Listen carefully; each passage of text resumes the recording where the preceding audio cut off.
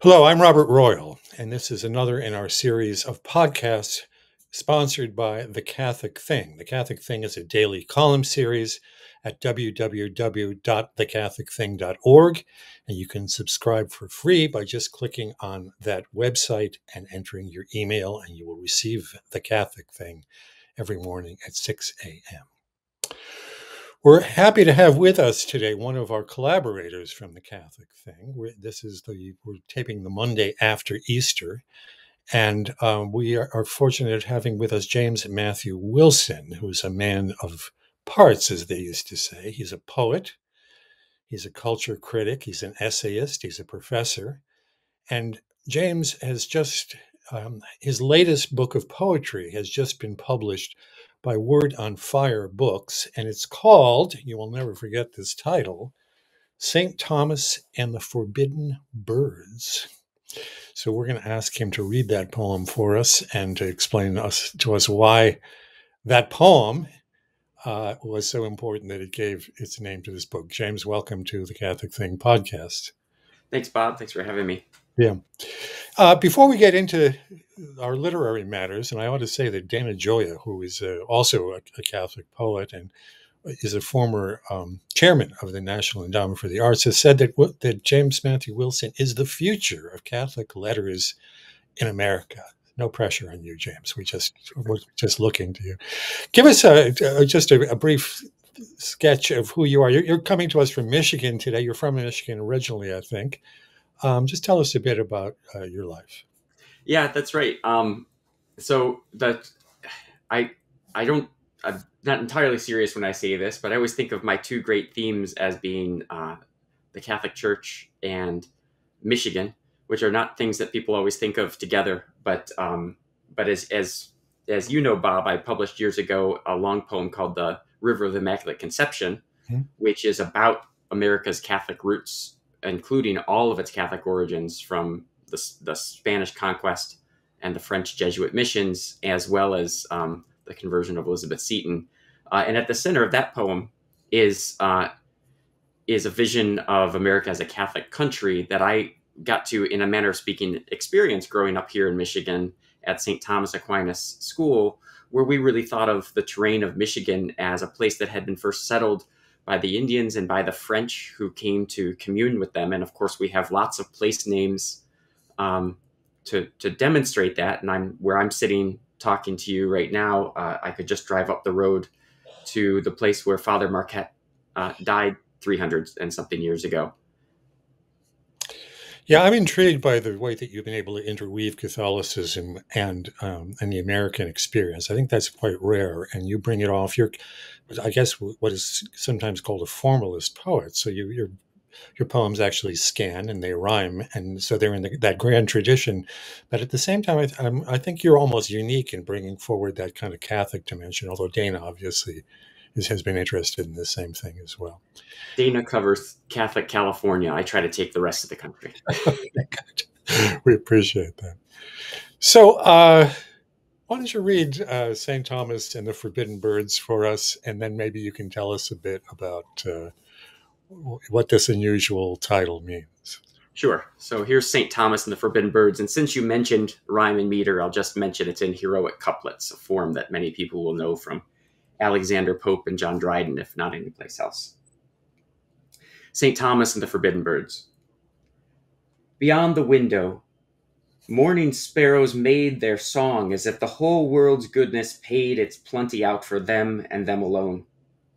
The old saint heard their joy and squelched a moan as his legs, stiff and heavy still with sleep, arranged themselves beneath its cassocked heap of belly. Where had he left off before? He asked his three amanuenses, more for their sake, sprightly fingers, sluggish minds than his. One said with the forbidden kinds of birds, and what their figures signified, for Moses, who charged the eagle's flight with pride. Aquinas sat a moment, mind withdrawn from his mouth's taste of buttered loaves, the dawn without, the wish for more wood on the fire, to clear the frost from stone, or to admire the swift, cool brilliance of all he said, as a swan plumes its white and well-turned head. He spoke. The long-beaked ibis feeds on snakes to represent the man whom nothing slakes. Feasting upon dead bodies' open gore, the vulture stands for all who thrive through war. When Noah let the raven out to fly, it never did return, to signify such men whose souls are blackened by foul lust, or who, unkind, won't pay back trust for trust. The plodding puffball ostrich is that which figures all those weighed down with growing rich, and hearing God's call plant their soiled head. Plovers like gossips on stray words are fed, and who, on seeing the gull, does not admire that its bright wings to heaven may aspire, and yet it wastes its hours adrift at sea, gorging on fishy sensuality. The hoopoe builds its nest on heaps of dung, just as despair's eyes view the world all wrong.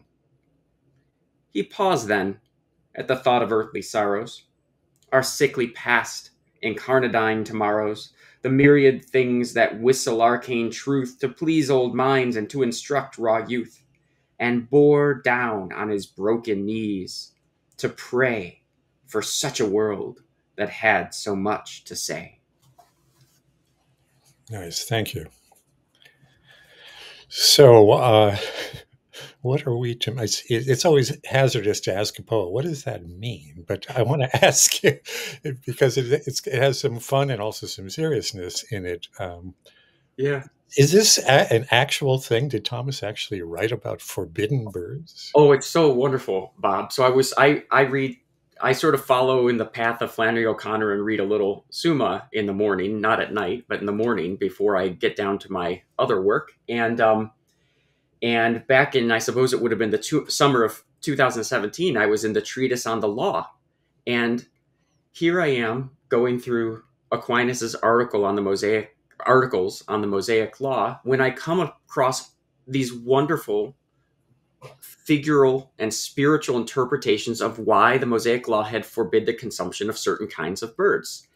And I had heard from, cranks and people who don't appreciate the genius of Aquinas that this kind of figural theology couldn't even be done by Aquinas in his scholastic system, which I always knew to be false, but here it was being proven false because Aquinas was absolutely inspired. And I thought, here's a moment also where the genius of the Summa gets united with that other wonderful kind of publishing that occurred in the Middle Ages, which was the medieval bestiary, with its account of all the different animals of the world and their habits. So the middle lines of this poem are simply my taking Aquinas' own words and putting them into rhymed verse. But then I framed it with, of course, him sitting down, and he always recited for 3 amanuenses. He would be thinking about 3 different things, and his amanuenses would be copying down 1 thought each, because he thought so quickly that it took 3 people to write down the thoughts that he could recite so swiftly. And then, of course, the great genius of Aquinas is that for all of the sorrows and physical sufferings of this world, including in the Middle Ages, where just, in the centuries after his death, that Europe would be wrecked by plague, Aquinas never struggled in his thought to see with clarity the goodness of being, and simply to pray for the woundedness of the world, and to point us in the direction of understanding the goodness of being. Yeah.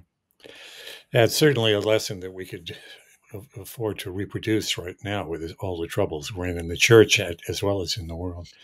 I want our listeners and our viewers to know a little bit more about the scope of the activities that you're involved with. In particular, you've created this program, this Master of Fine Arts MFA program at the University of St. Thomas in Houston, which is a way to teach others how to write, an important thing. And you've also been involved with Archbishop Corleone out in California with some of his sort of aesthetic projects. Could you tell us a bit about those as well? Sure. Yeah, I never would have thought to have started a graduate program in this age where colleges are shutting down left and right, but it was the most foolish and smartest and happiest thing that I think I've ever done, aside from maybe marrying my wife, because we didn't know what was going to happen. Well, what happened was dozens upon dozens of people began writing us to see if they could get a place in the program. And what we're succeeding in doing is revitalizing at an institutional level the literary life of the Catholic Church in the United States. We do have students from all over the world because we're an online program. So some people in Europe are getting up at 2 a.m. to join our seminars, which are all live, proper classroom seminars.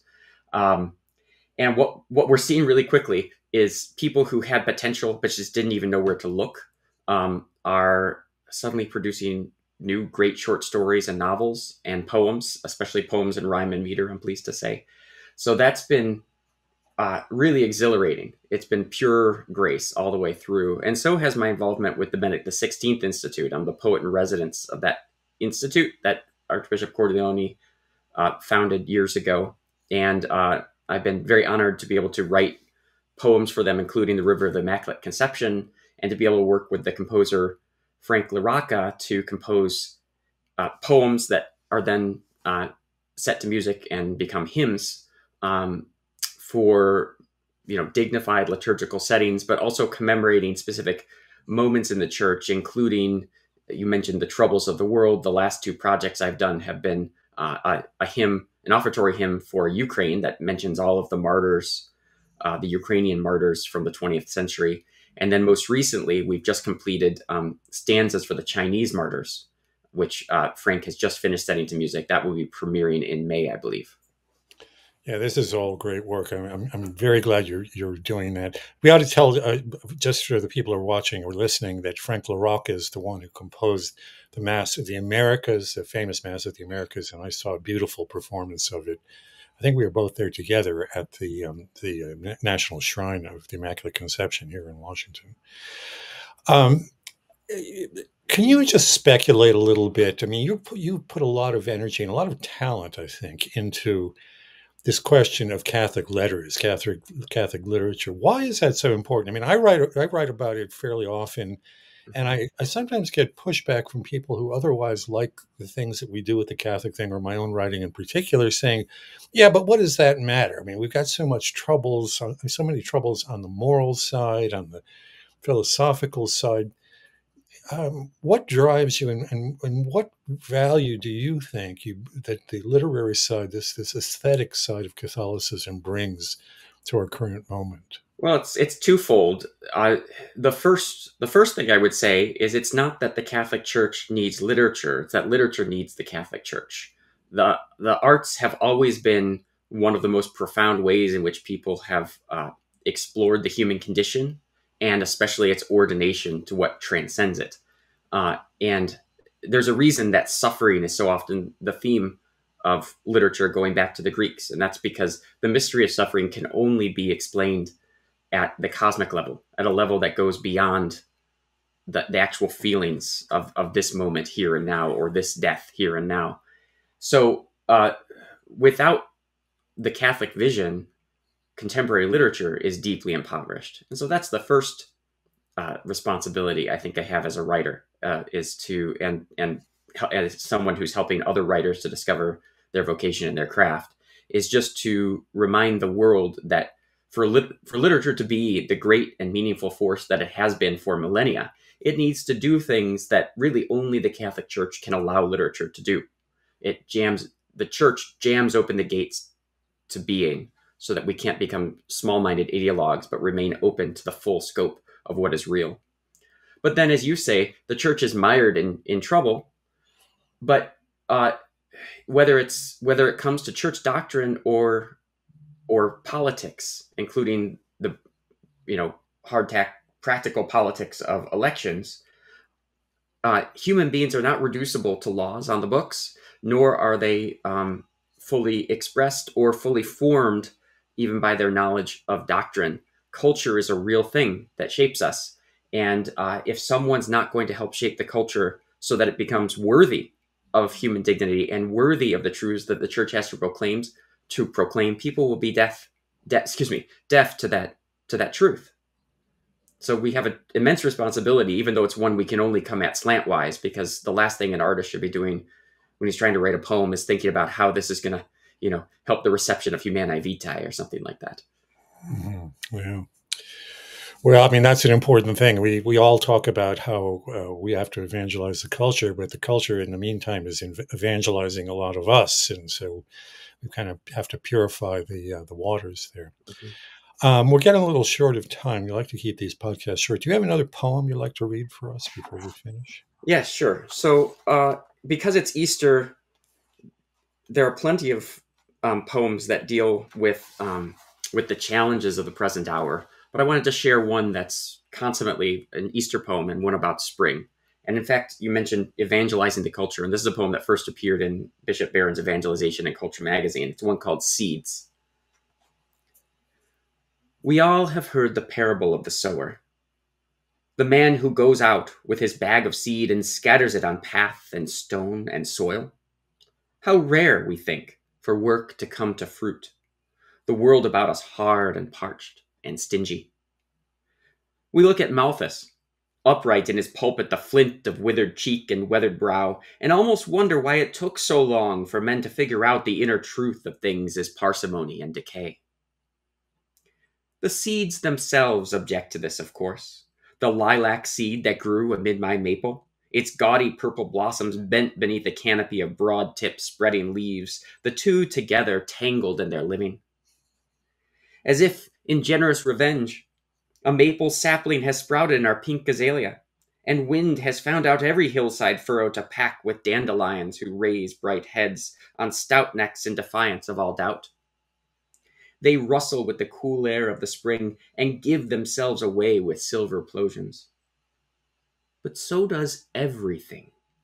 The children racing around the playing field's new painted diamond, the hand moved by some vision to draw angels.